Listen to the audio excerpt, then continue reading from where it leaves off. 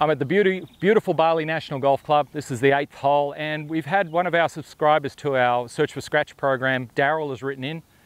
Daryl's an 18 handicapper and wants to get down to 12, and he has problems with distance control around the greens, so chipping and pitching shots. So Daryl, I've set up 3 balls, 3 different distances from the hole for you, and I've got 3 clubs that I use around the greens, and sometimes I use more, but in this case I'm just going to focus on one club and just show you a technique that you can use, and then you can use that with different clubs once you know how to do it.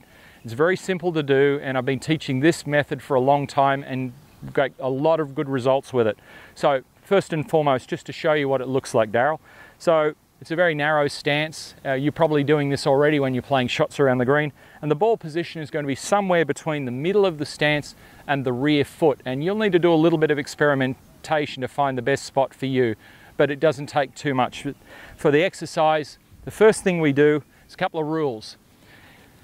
I need to get the pressure in my front leg to be constant through the stroke to get solid contact, Daryl. So just holding the golf club in front of my shoulders here like this, if I lean my shoulders towards the target, you'll see that the shaft is now suspended just inside my left leg, and I can feel a lot of pressure on my left leg here.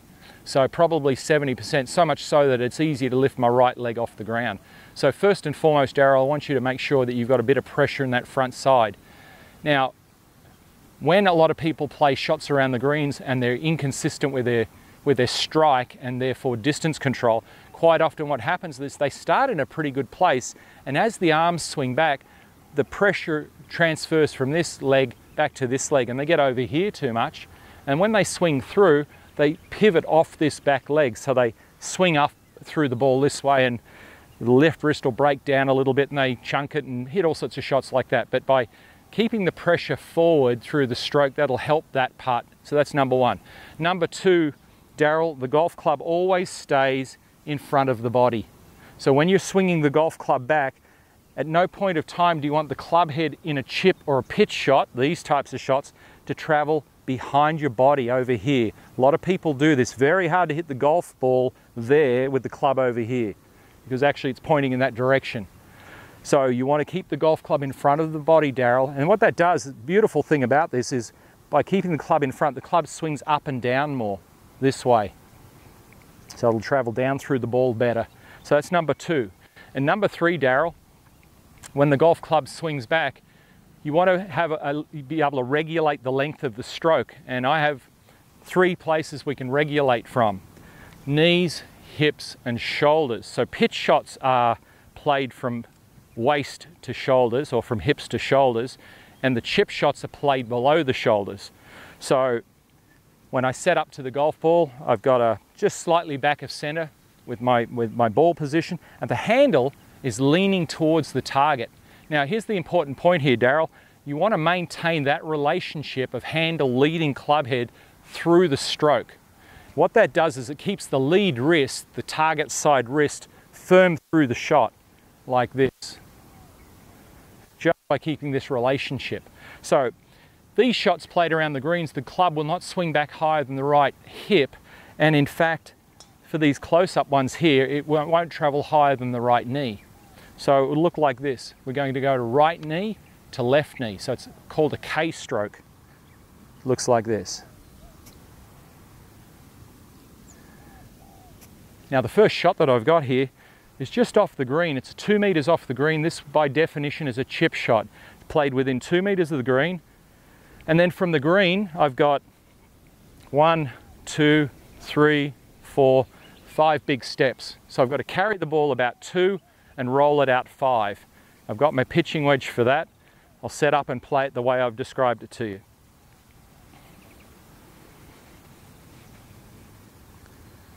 Little small stroke, no higher than the right knee.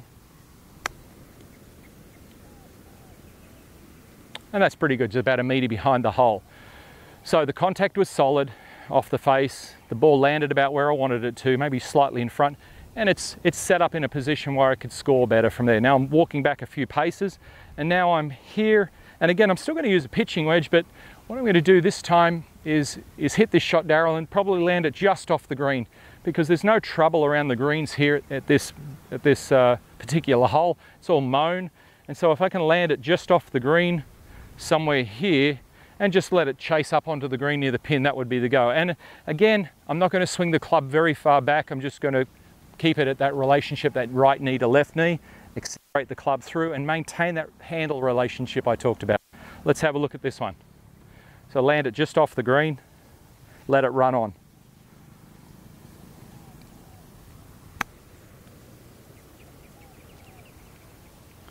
That's a little closer and that turned out pretty good, so we're okay there. So distance control, or two different distances, and all I'm really regulating is how far the stroke goes back, how far the stroke goes through, and maintaining that handle to head relationship. Okay, third one, again, from here it's going to be a little bit longer swing now, so the club will probably swing back closer to my hip on the back swing and the forward swing, and again land it short of the green, and let's see how we go here.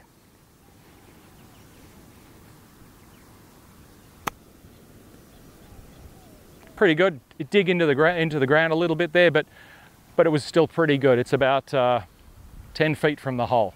So 3 strokes. They're all the same in terms of where the handle is in relation to the head, and the club doesn't travel back higher than the right hip or through higher than the left hip, or it doesn't travel further back than the right knee or through the right knee, or even lower than that for the very, very small ones. So Daryl, if you practice those strokes, just regulating them using your hips and your knees, you'll find that you're going to start to get some control over the distances of your chips and your pitch shots, and you're going to play a lot better golf because of it. So best of luck with that. Thanks for sending your question in. Well, there it is. We hope you enjoyed this lesson. Remember to share any questions in the comments below, and feel free to share this video with your golfing friends. We want to help you easily and effortlessly lower your handicap by 4 shots or more. So we want to invite you to join our Search for Scratch program, which we've designed to help you find out how good a golfer you can become if you are trained with the best coaching model, practice plan, and course management system, all whilst developing a champion golfer's mindset.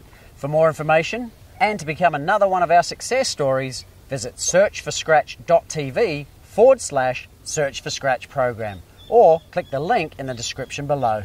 Thanks for watching, commenting and sharing this video, guys. We look forward to supporting your golf improvement in the Search for Scratch program.